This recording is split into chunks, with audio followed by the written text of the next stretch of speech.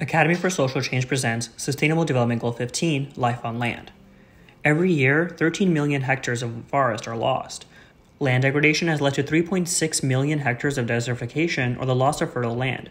Forests cover 30% of the earth and help reduce climate change while providing food and shelter. They're home to both diverse ecosystems as well as indigenous populations. About 1.6 billion people rely on forests for their livelihoods. Despite growing global awareness of land degradation, invasive species, poaching, and trafficking of wildlife, these factors still threaten the preservation of biodiversity and the habitats in which they and indigenous people reside. If no action is taken, 1 million plant and animal species will become extinct in the near future. SDG 15 aims to preserve ecosystems that are home to a wide variety of biodiversity and to protect plants and wildlife. SDG 15 has 12 targets or sub-goals and 14 indicators, which are statistics that determine if the goal is being achieved or not. For example, Target 15.1 aims to restore and conserve land and freshwater ecosystems by 2020. Another target, Target 15.8, seeks to stop the spread of alien species in both land and water ecosystems.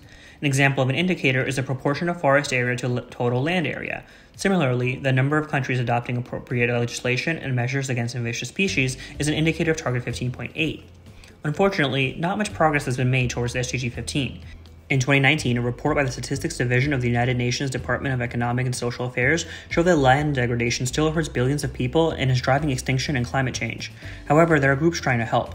The Forest and Farm Facility, or the FFF, is a partnership that provides funding and other resources to forest and farm producers, specifically smallholders, rural women's groups, local communities, and indigenous people. For example, in Vietnam, the FFF and the Vietnam National Farmers Union have collaborated to help farmers who were relying on forests for 80% of their income.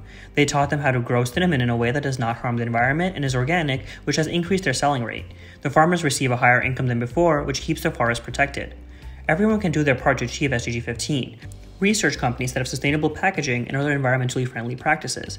Ask your family and friends to start recycling and encourage everyone you know to bring their own bags when going grocery shopping. Use a set of reusable cutlery, straws, and water bottle or canteen.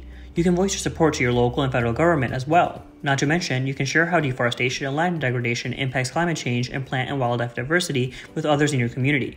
Organize a community garden or a tree planting event and talk about why SDG 15 is important. Now it's your time to think further. Why is it important to protect the 1 million species in danger of becoming extinct?